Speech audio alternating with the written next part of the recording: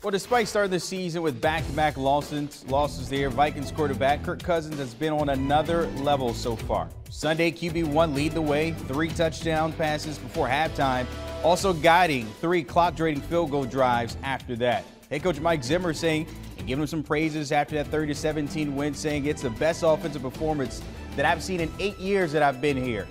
For the Vikings getting their first win over the 12 there in the Seahawks in 12 years. Cousins delivering a strong performance, but when it comes to passing over 300 yards, 3 touchdowns, and no interceptions, he's done it more than Mahomes, Brady, Breeze, and Rodgers has 12 in the past 6 seasons. So you got to put some respect on Kirk Cousins. Time to welcome in Jason Canfora with more on this. And look, JLC, not the same old Kirk Cousins we're accustomed to in Minnesota. No turnovers to start the year, despite the Vikings being 1-2. What's the difference for Cousins so far? Well, I think you hit on it. It's not turning the ball over. If you look at the numbers, Kirk Cousins is in the top 10 in NFL history in passer rating. For anybody who's ever played the game, any qualified quarterback, he's in the top 10. I mean, whether you want to call him a compiler or a stats guy or whatever, the numbers for Kirk Cousins are historically good. I think the issue is, does he pass the eye test in the biggest moments? Has he? You know, how have his teams fared in the postseason? And does he make a critical mistake in a critical juncture? And obviously, we're not even into October yet, so it remains to be seen what this season looks like for the Minnesota Vikings. But there's a lot of pieces on offense, and at some point they might get, they're going to get, Irv Smith back there. Their tight end who looked like he was about to be a monster based on what he was doing in the preseason. Dalvin Cook's been beat up. When he's available, though, that's one of the best all-purpose backs in the game. The offensive line, I still have some issues with overall. I'd say it's performing a little better than it did early last season when Cousins was turning the ball over a lot. But let's see what it looks like when they play some of the better teams down the road. But Kirk Cousins, I mean, again, go look it up. Top 10 all-time in passer rating. Are you saying Hall of Famer here for Kirk Cousins? Is that what you're saying, JLC? I'm saying if you looked at if he keeps doing what he does, and what is he, early 30s for another 5 years, like it's going to be sort of what we're going to have to come to grips with wide receivers as well. Like with the way the game's changing, and this guy was a part of some offenses, especially in Washington, that were throwing the ball all over the place, with Shanahan. And he plays long enough, there will be some eye-popping numbers. I don't think he's a Hall of Famer, but it could become an interesting discussion. I mean, Matt Stafford's another one. Like, if he plays 8 years and he wins a bunch with the Rams, based on the numbers he's already put up, where are we going to draw the line? Oh, buddy, you're going to be trending already with that statement. We'll see how that pans out. Of course, you said over time. Let's get to Lamar Jackson, though, the Ravens. They will have their work cut out, taking on the #1 defense when it comes to stopping the run. The Ravens coming with that #1 option when it comes to on the ground. Is this the biggest test for Lamar Jackson and the Ravens so far out the gun?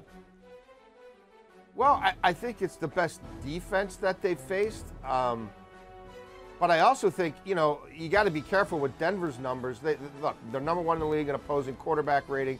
They're winning on first down against the run better than anybody in the league. They're #1 against the run in a lot of other metrics.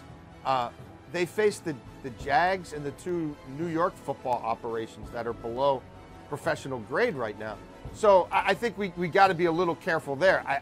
They have all the pieces to be a dominant defense, and they look to be one of the more balanced teams in the AFC with the way Teddy Bridgewater is playing. I think he's had a QB rating of 107 or better in all 3 games. But again, Jags, Jets, Giants. So I think this is a very big litmus test for the Broncos. And yeah, it's going to be a tough spot for the Ravens.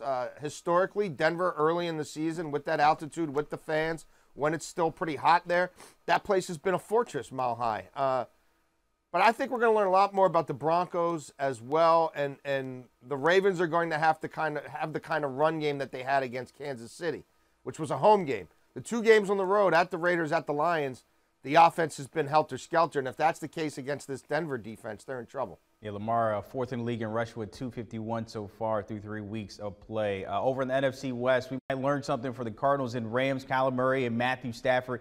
You can argue 2 of the hottest QBs right now. What are you looking for Sunday in L.A.? Well, I'm really looking at the Arizona defense, and I'm trying to get a handle on have they really turned the corner? Are they truly improved? And they're going to get a big test here. Nobody's been able to stop Cooper Kupp. That's for sure.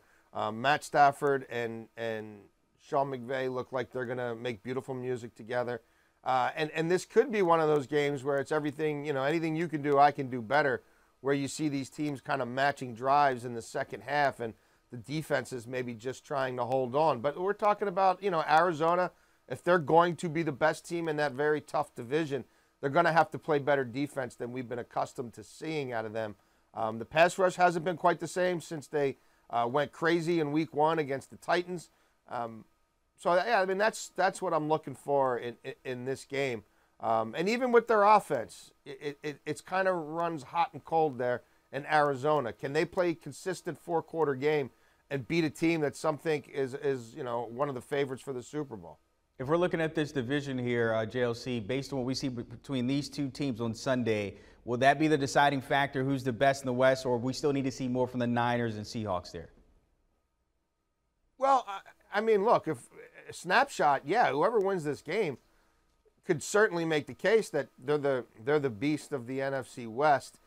Things certainly have a way of ebbing and flowing, though, with so much football to be played, and injuries, unfortunately, will be a factor. But Seattle has some real issues right now on both sides of the ball, particularly defense.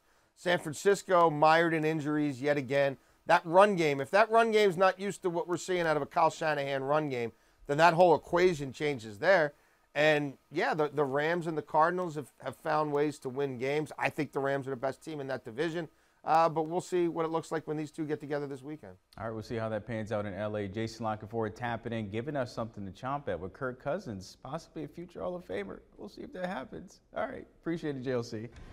The Pick Six podcast, I'm not sure that's going to be the topic leading this week. We'll see how that pans out. But, of course, the big topic, Tom Brady returning back to Foxborough to take on the hoodie and the new-look Patriots. Also, the guys talking about the Bears situation and how ugly it's looking for the QBs up there. Brady Quinn tapping in as well with the fellas.